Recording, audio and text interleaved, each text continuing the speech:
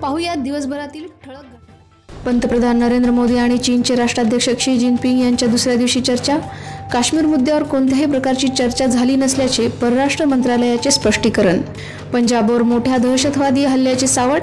गुप्तचर विभागाकडून राज्यात हाय अलर्ट जारी, तर 4000 जवानांकडून सर्च ऑपरेशन सुरू।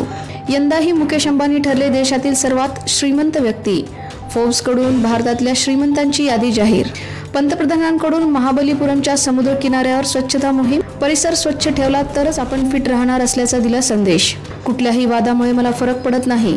मुस्लिम धर्मगुरूंना खासदार नुसरत जहांचे प्रत्युत्तर। विधानसभा निवडणुकीसाठी शिवसेनेचा स्वतंत्र वचननामा जाहीर। सेनेकडून 10 रुपयात जेवण, 1 रुपयात आरोग्य चाचणीचा वचननाम्यात उल्लेख।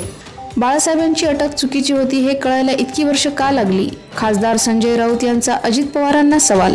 पुढच्या निवडणुकीत ते फक्त पेपर वाचण्याचे काम करतील। शिवसेना प्रमुख उद्धव ठाकरे यांचा राज ठाकरेंना टोला।